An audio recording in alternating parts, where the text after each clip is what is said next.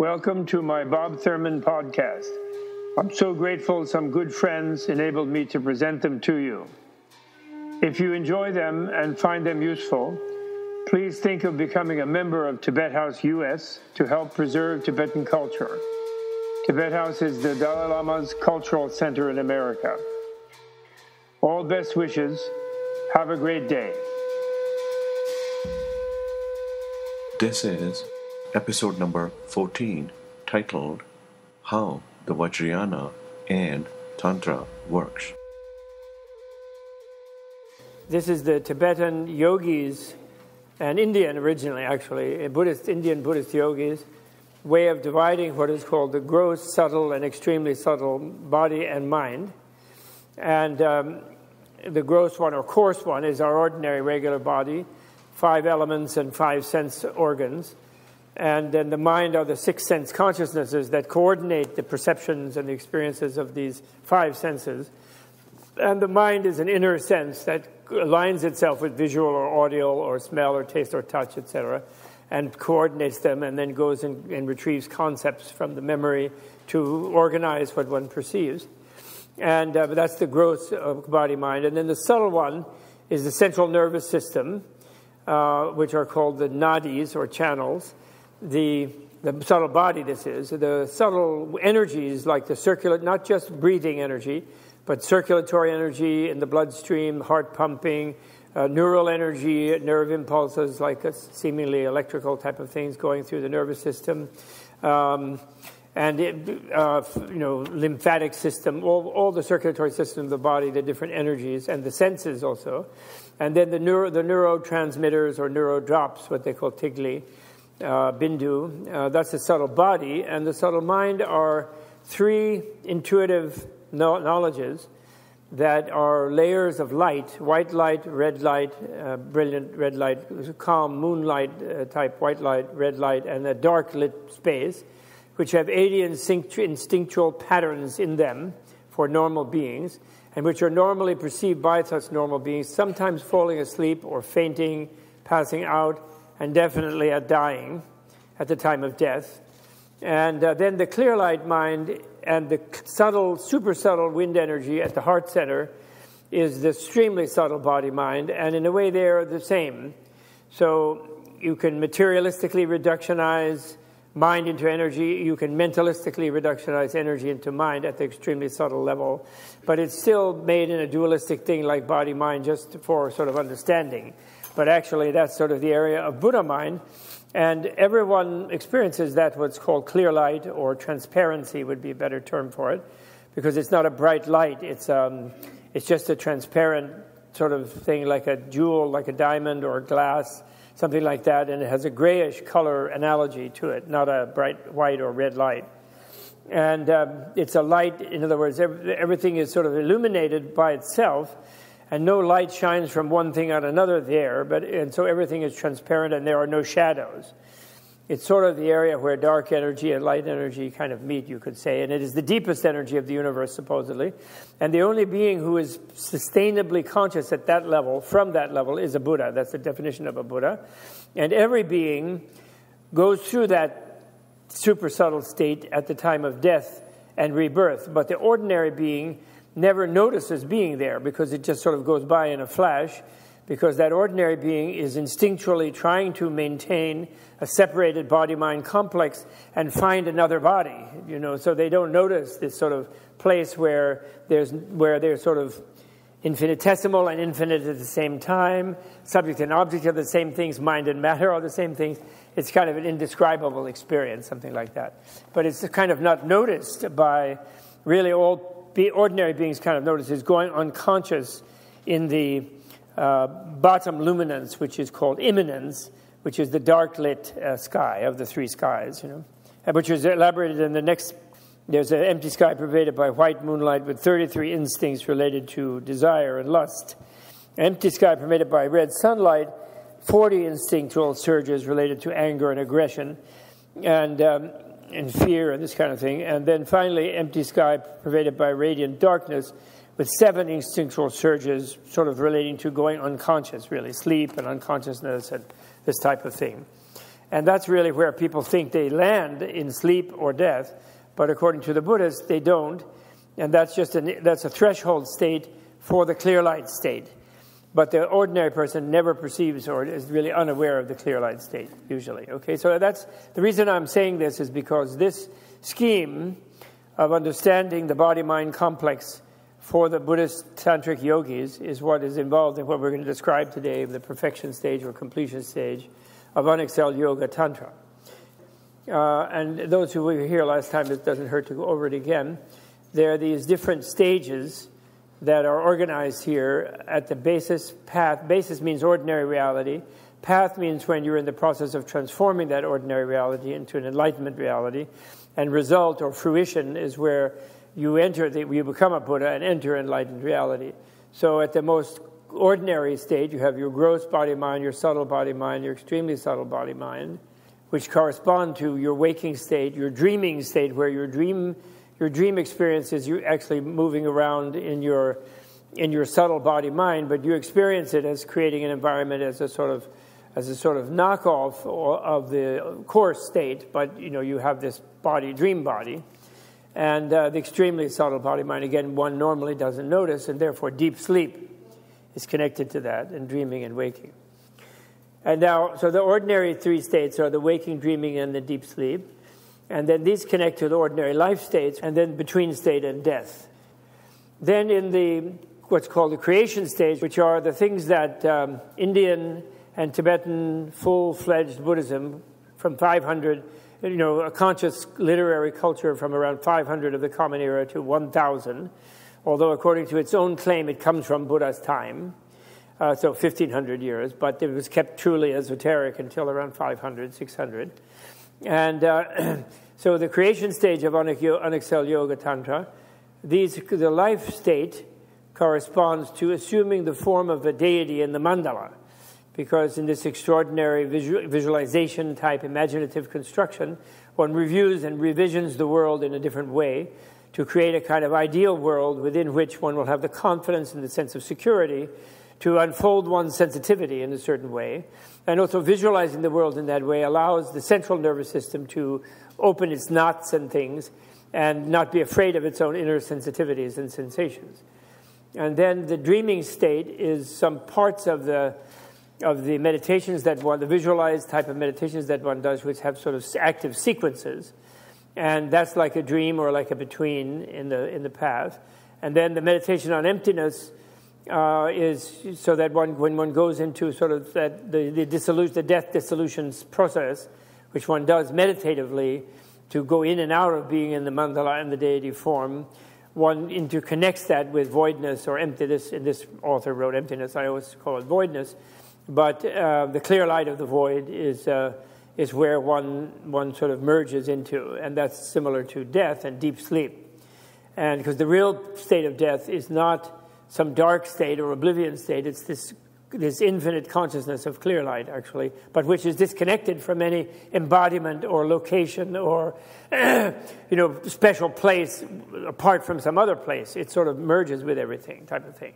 So that's why the ordinary untrained mind person can't perceive it, because they're only into perceiving something from an enclosed perspective, and what they're perceiving is something else in a dualistic way, and the clear light mind is not like that.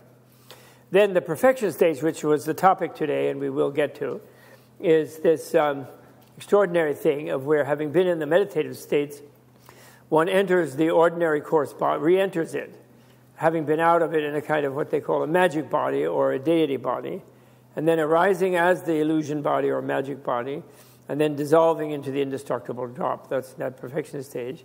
And these result in Buddhahood time, to manifesting a Buddha embodiment. And then there is this concept in Buddhism, which if you have studied, there are said to be three bodies of Buddha, first two and then three, which are the truth body, or I prefer to call it reality body. Dharmakaya means the infinite body of a Buddha. So when you become a Buddha, according to Mahayana Buddhists, you have an experience that you are an infinite everything in the universe, but not an infinite everything in a way of where you're all of it and it's all not there, and you're not there. So it's just some kind of blank everything. Not that, but rather where you are everything in all of its details, and that is the absolute. You and you are all the other beings, which is a rather trying way to be. They say a Buddha is like the mother, is like a being who considers and feels automatically and spontaneously every living being the way a mother feels her only beloved child. To be worrying about all beings like they were your only beloved child. Luckily, Buddha can do that because he has this beatific body, which perceives all those beings as actually made out of bliss, because the clear light, infinite energy of the clear light of the void is actually bliss, in the sense that it is total fulfilled. There's no wanting, there's nothing.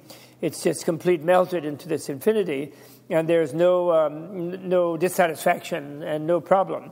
And it perceives every being as just configurations of this clear light of bliss. So fine. But unfortunately, it also, because it feels it's one with all those beings, it perceives them from within themselves, so to speak, the Buddha's reality body. And by perceiving them from within themselves, it notices that they within themselves feel they're having a miserable time. And they really don't have enough. And it's really unfortunate. And they're afraid of this and that. And they're growing old, and they're dying, and they're getting sick, and they're losing their friends, and they're meeting their enemies. And it's just really tough for them because they're in this unrealistic, their reality is an ignorance-driven reality where they think they are this one thing sort of fending off or trying to incorporate and gobble up the entire universe. And they're failing to do it. And the universe is really rather gobbling them, mostly. So you feel that when you're a Buddha, and you want to be able to get them to understand that they are the whole universe just like you, and that's a blissful way of being, and they don't even have to die to do that, but they incorporate sort of the transcendent death thing in their life state, and in a way of bliss, and then they become part of they automatically connect to all other beings in the same way as you do. And but the problem is you can't just sort of, since you are them, and then that means you see them in both ways, where you feel them as a bliss, as configuration of bliss, but you also feel them as they feel themselves, as a bag of misery, and you can't just sort of be the bliss part of them and overwhelm the misery part, because the misery part will fight you off. It's like I know people like that, some sort of existentialist and things. They think, no, you can't take my suffering, That gives me my meaning. They're all into things like that, people. Like, oh yeah, we need our suffering. And so it's like giving a paranoiac a hug. They think you're there to smother them or something. That's a very bad idea to rush up with a big abrazo. Oh, amigo mío, the paranoid. And especially if you're coming from within, because you feel you are them, you're going to emanate the bliss of their selves to the misery of their mind. Then they would think they're about to give birth to the alien, and they would have a complete freak out. Something's bursting out from within them. They'd really be upset because they're victims of what Wilhelm Reich called the emotional plague, and they can't bear to experience their own feelings.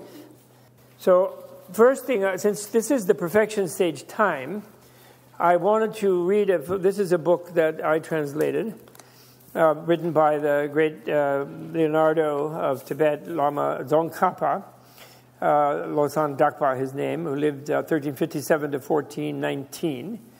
And in it, it's called the Brilliantly Illuminating Lamp. Actually, I mistitled it at the last minute like an idiot. I call it Brilliant Illumination of the Lamp, which I would like to refine to Brilliantly Illuminating Lamp.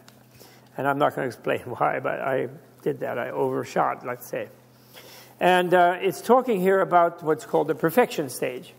And the perfection stage, it's a study of that. It's called the Lamp of the 5 Stages. And the perfection stage is said to have 5 stages, although different authorities within the tradition define those 5 in different ways. But usually they're defined, one way they define it is something called body isolation, speech isolation, mind isolation. Then there is clear light, and then there is what I call communion. Other people call union, integration. I used to call it integration. And those are the 5 stages. And the communion stage, half of it is Buddhahood itself, and half of it is really on the verge of Buddhahood. And it's called the metaphoric Buddhahood, and then there's actual objective Buddhahood. And then the third one, which is called mind isolation, sort of has 2 or 3 sub-stages in it, one of which is called mind objective, and one of which is called magic body, or superficial reality, relative reality, you could say. So the third stage is a very pivotal kind of stage, and has sort of more stages in it in order to come up with the number 5. Then another way it's done is where the body isolation is connected with the whole of the creation stage. And Unexcelled Yoga Tantra has the 2 stages, one called creation stage, which is imaginative creativity going on, where you create a different mandala universe from this universe, and a different body of yourself, and a different self-identity of yourself than your ordinary one, in which you transmute your setting from ordinary to extraordinary, and that which is why, which is what's esoteric, because you really do create a different universe, which for a person who didn't have initially the understanding of voidness, which means the understanding that all ways of experiencing the universe are somehow mental constructions, or somehow imagined, like even being in this room as we are imagining this room, which doesn't mean there aren't atoms and concretes and energies that are configured in a certain way here, but it means that when we perceive it in this shape, we are imposing our concepts of pillars and roofs and floors, and ultimately, and if we know about subtler science, atoms and such things, and gravity and heaven knows what, depending on what our analysis of reality is. And so in a way we are imagining our world, which doesn't mean that it's only just in our mind, but we are all mutually imagining it, and there are deities imagining it, and there are demons imagining it, and animals and cockroaches and all. We're all mutually imagining up a storm. And so the creation stage is where, by knowing voidness or emptiness or selflessness, we have deepened our understanding of not their non-existence of everything, but our understanding of the fact that the way things are, the way they're shaped, we are responsible partially, we and other beings are responsible in that mind shapes matter in a certain ways. But it isn't just one's own mind. It's not solipsism, where you can just change your mind and that'll change everything, because other minds will still be holding things in a certain way. So it's a matter of the mutual intersection of infinite numbers of minds that shape things the way they are. So therefore, in the most high form of Buddhist thought, Buddhist science, they prefer to deal with external objects as if they were external objects. The mentalist form, where they mentalistically reduce all of things to mind, is not considered the highest form. Because it can trap people in a kind of mental place, when they become meditative, and then that's not good. So, but anyway, when one realizes that, then the way of dealing with the world becomes where you realize that you are shaping it by how you are predisposed to see it. So you're completely aware of your not just prejudice in a sort of coarse way, like sexism or nationalism or chauvinism or something, or religious fanaticism, but at a deeper level, your notion of materialism or material objects, subject-object duality, all this kind of thing. You are structuring that, and so you're contributing to a kind of a collective imagination, namely a culture, where whatever the way you see it does have some resonance with how others see it. And I think this people realize without Buddhism, like Shelley famously said, that the poet Shelley, British poet Shelley, said that poets are the unacknowledged legislators of mankind, he said.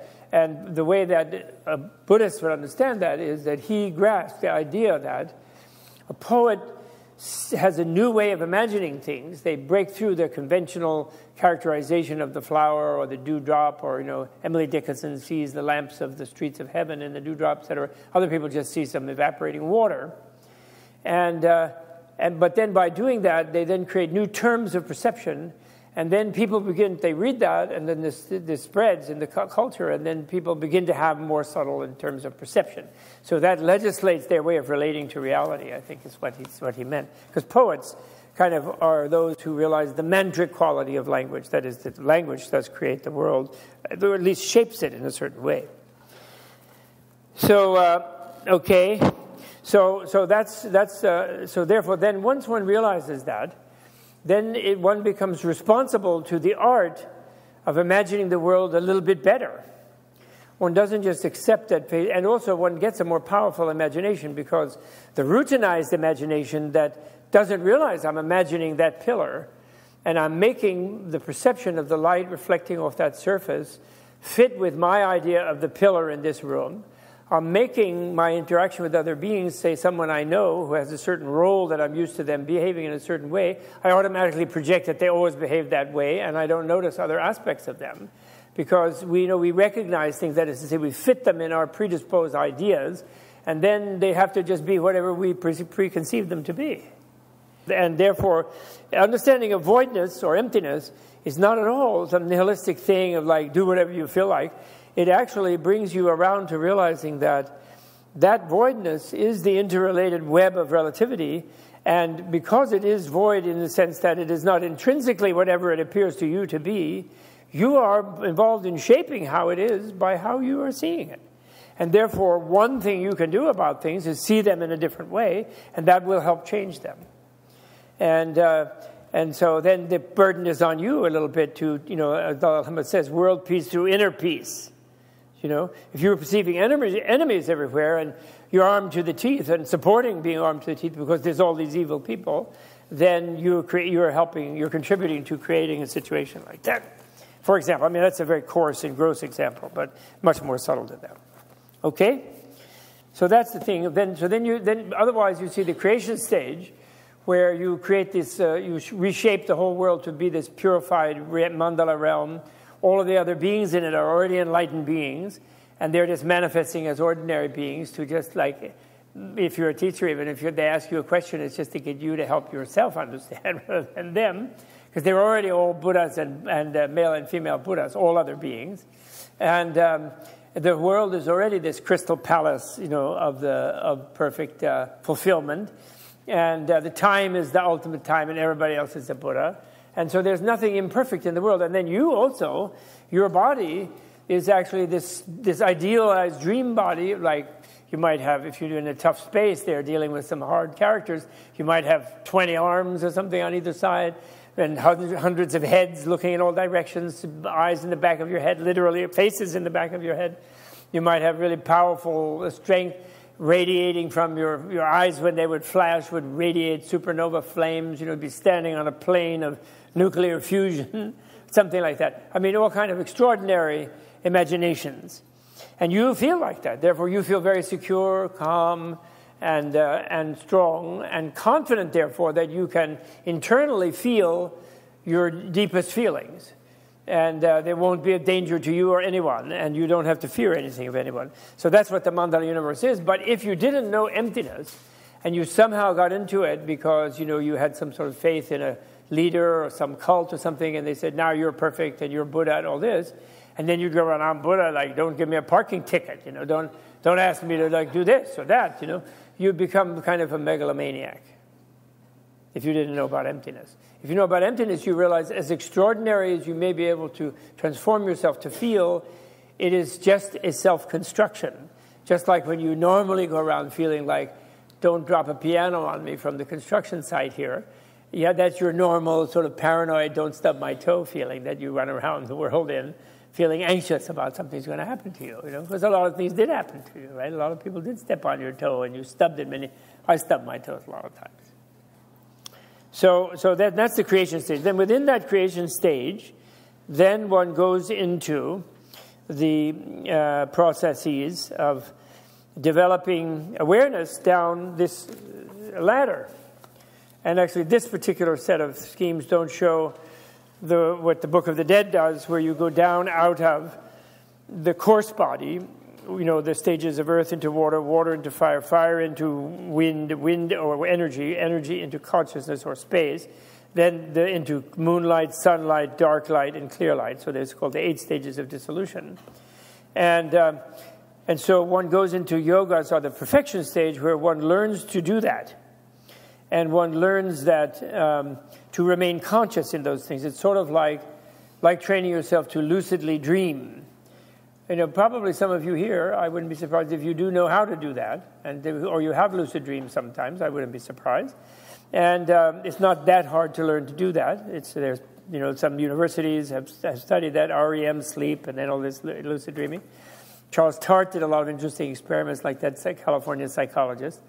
And And then people teach it in the sort of alternative world. They teach lucid dreaming.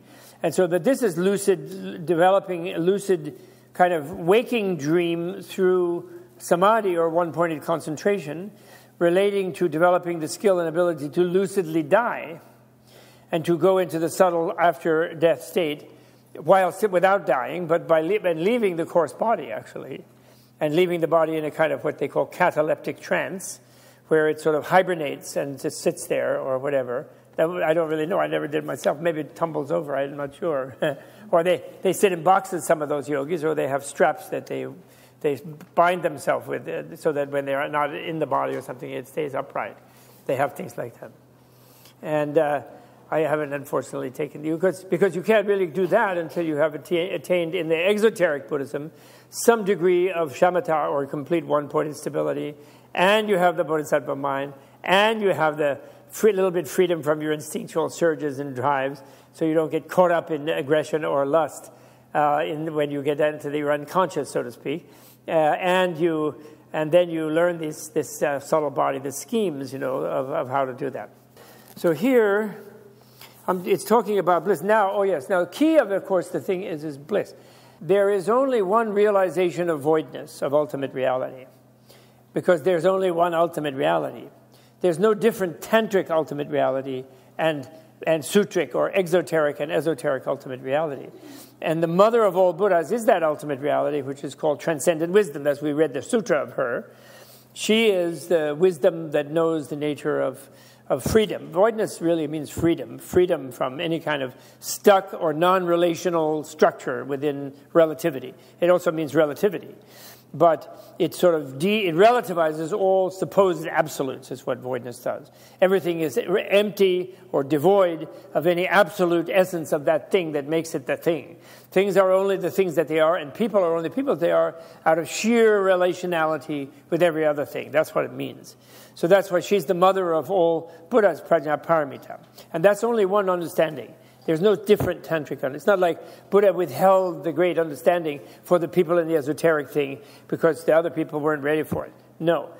But, and that understanding of ultimate reality, or ultimate reality itself, has the connotation of being female.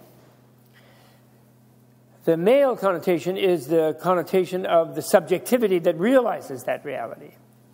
And in the exoteric teaching, the subjectivity of that is the coarse subjectivity, which is the intellect, and that intellect then empowered by one-pointed mental understanding.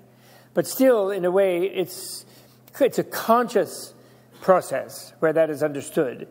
And although when it's deeply understood, it goes more than conscious, but it's really generated by the conscious, rational mind, and which kind of catapults beyond itself when it really takes a grip on something. Just like when you eat an apple, your conscious, rational mind sees the nice apple, no worms in it, and you buy an organic apple, of course, because you're hip enough to come to Tibet House, so you eat organic apples only. And you even wash it, even though it's said to be organic, and then you take a bite. So your reason brings you right up to where you really want to munch down that apple.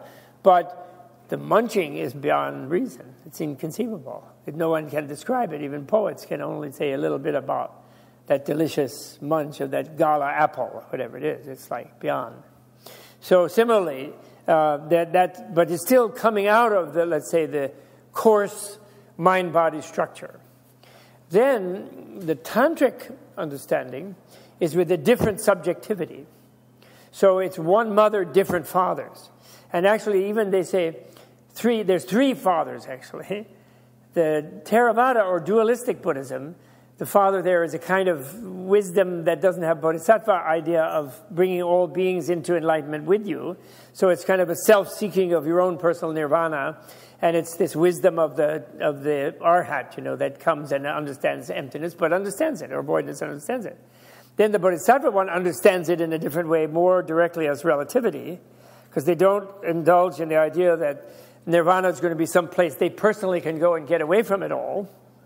They realize that nirvana is the relativity of them and all the beings, so they have to bring all the other beings into it with them, which becomes the bodhisattva vow. So that's a different male, different father, is the bodhisattva subjectivity. And then the tantric one is yet a different subjectivity, and then this is what is the subtle or super subtle subjectivity, actually, or subtle and super subtle, let's say, because the super subtle subjectivity is bliss subjectivity, and that's very logical, actually, if you think about it. How can you know most deeply that which is beyond objectivity? The ultimate, which cannot be a relational object in a way. So the absolute cannot be a relational object, or it wouldn't be absolute. And yet they say you know it. But they say that because there is a transformative experience where you kind of know what it is intuitively, but it is not a subject-object dualistic knowledge. And so how can you ultimately really know that full force, full on? You melt into it, because it is you. It is your cognitive apparatus itself. It isn't like you have a knowledge and, that's ultimate, that's absolute. Oh, it's emptiness is over there, or I disappeared. So since I disappeared, I must have realized emptiness. As a lot of people get misled into thinking. What is the experience of melting like? We call it bliss. We let go of everything, and when we happily do so, it's because it's a bliss to do so. And of course, from the Buddhist physiological point of view, that bliss is we call that orgasm. And so the super subtle mind, but our normal orgasms with our whole structure is very minimal compared to what is called orgasmic bliss. So the orgasm is an analogy for something much deeper than a genitally organized orgasm, let's call it, with respect to Freud. It's much deeper than that, but it's like that. And that is a kind of melting also, of course. But it's just, and the only problem with it is doesn't melt you enough. And then there's there's an aftermath with a lot of problems usually. So it's like even people are nervous about it. But although the French are hip, at least they're French. They call it le petit mort, the little death, they call it. And but the true bliss, so the subjectivity of bliss is what when it realizes emptiness, that's Buddhahood. Is the true non-dual communion. I call it communion, integration, or communion or union experience of Buddhahood. Yuganada it is called, or Sungjuk in Tibetan. And that's what the perfection stage, that's the fifth stage of the perfection stage, and that's what is leading, that's what the perfection stage is leading up to. Body isolation is where the body, all physical perceptions are isolated from perceiving anything as ordinary. Therefore, in a way, it's a culmination of the creation stage, where the ordinary of objects is transmuted into the mandala. The ordinary of the subjectivity is transmuted from a non-enlightened identity to a Buddha identity. But in an imaginative way, still conceptuality is operating there. And then body isolation is where that becomes like visceral, and one perceives one's body as sort of made of subatomic Buddhas, something like that. They're like Buddhas in every subatomic particle, subatomic energies. And that's body isolation, so that one doesn't see like an ordinary hand with flesh and bone and finger. One sees like a swarm of Buddhas as one's hand. And that's called body isolation. And then speech isolation is where, through recitation of mantra, but this is a special kind of mantra, which I'm going to show you those in illustrations, so I'll come back to it. And speech isolation is where mantra and breathing become the same thing. So that when inhale, there are different versions of it, but the most normal one is when you inhale is Om, which means that your inhalation, the energy that comes with inhalation, and the wind of the part of the inhalation, is the bodies of all Buddhas, because Om is the embodiment of all Buddhas. And of course, that embodiment includes the reality body of all Buddhas, which is everything. So the Om is somehow celebrating that everything in every atom, and the air, and you, and your chest and lungs, and it's all Buddha's body. So Om is, when you just inhale, is Om. When you turn from inhaling to exhaling, in that tiny catch, which actually when you practice you hold a little bit, you hold the energy at the heart center, and then that is ah, a long ah with the sound at the end, and that is the speech of all Buddhas. And when you exhale is hung, and the Om is diamond white, and the ah is or crystal white, the ah is ruby red, and the hung is sapphire blue. But you're not. It's not like when you breathe in, you're thinking Om, sort of riding on the breath, or you're muttering Om on inhalation, like Om, like that. Just the breathing is Om. Just the catching of the breath is Ah. Just the exhalation is Hum. And when that happens, your in and out breathing is just the kind of the circulation of body, speech, and mind of all Buddhas. So that language, which at root is mantra, creativity, is seen as non-dual from reality. And your extraordinary reality of the immanent presence in every aspect of your life cycle is the body, speech, and mind of all Buddhas. That's called speech isolation.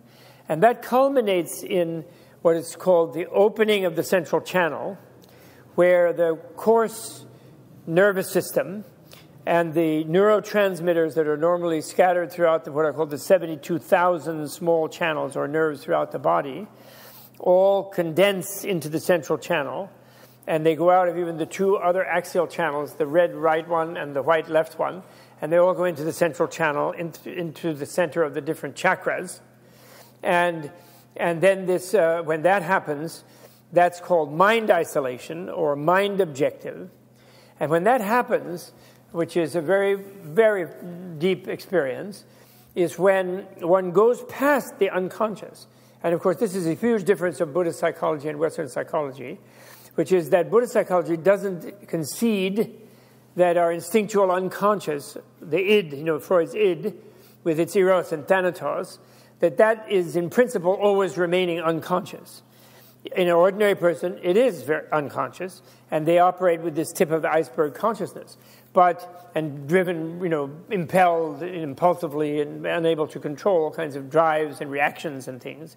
But the process of educating oneself toward enlightenment is to become more and more deeply conscious of that unconscious. And then Tantra takes that to the supremely subtle level of states of sleep and dream and death and deep concentration, like trance, and out-of-body type of waking dream, sort of consciously waking dream things in a subtle body, consciously doing that. So lucidly getting out of body in what is called the magic or illusion body, as well as lucid dreaming, etc. And so that the quest of Buddhahood is the quest of being totally conscious of every aspect of one's being, mental and physical, coarse and subtle. That's what that is. So that happens in mind isolation. For the first time, there is that experience of mind isolation. So that's when the super subtle body-mind is, in a sense, consciously inhabited by conscious dying in meditation, in such a setting that the body doesn't die, luckily, of those yogis, because it's held in a certain structure that has been created, and also there's a tradition, and there are other beings and Buddhas and things, and so there's a realm where the other astronauts, call them psychonauts, are there, and they're helping, they're connected with one. So, but by going to that, by completely surrendering through that bliss to that emptiness, relativity, equivalence, then one can arise instead of coming back out of that, like coming to sleep and waking in a coarse body, or dying and waking and then being in a bardo, or between state, and then waking in a zygote if you're going to be born in a womb, or if you're in a heaven thing, you're born in a lotus by apparition, or if you go to hell, you're also born in a red-hot iron lotus, according to them, or if you're an insect, you have a way of being born, or you're born in an egg. There are all these ways of being born, and so instead of that, you take birth as what's called your magic body, and you take birth and you have a between state where you are whatever the deity of your mandala that you had laboriously learned to construct in your creation stage practice. And as that deity, you then go back and forth in the fourth stage called the clear light stage. And then that's why that's called mind objective, mind isolation, and magic body. Or other translators call it illusion body because they're rude. But magic body is more honorific about it, as it should be, because it's something so extraordinary. And then in that magic body is where, in a subtle plane, you can accelerate dying and being reborn, and dying and being reborn, and serving beings and generating merit, and therefore developing a real Buddha body. And that's how Tantra, then you can attain Buddhahood in a life, or 7 lives, or 15 lives, 16 lives maximum, if you really keep this yoga. And that's it. So then, but then in the 4th stage, once you have the magic body, then the clear light stage of the magic body is, you have the magic body then purifies again and again the 80 instincts that are in the subtle plane of the luminous moonlit space, radiant sunlit space, and imminent darklit space. And by plunging that magic body and going through the death process again and again into clear light, which is the 4th stage, one purifies those energies so that there are no more any driving instincts that subject you to these inner compulsions. And you become completely conscious of every kind of energy. And you realize all those energies as Buddhas and so forth. So that's the clear light stage. And then when clear light and magic body become unified, although preserving in a way the duality of relative and absolute, of emptiness and relativity, then that's the 5th stage, which is the communion stage, where the female clear light and the male magic body, in some sense, although the male magic body can be male and or female, either one, but somehow those two principles, the wisdom and art principles, are in calm integration. I like to use communion, not because of some latent Christianity in my mind, but they happen to pick a good word in Latin, because it's something more subtle than union.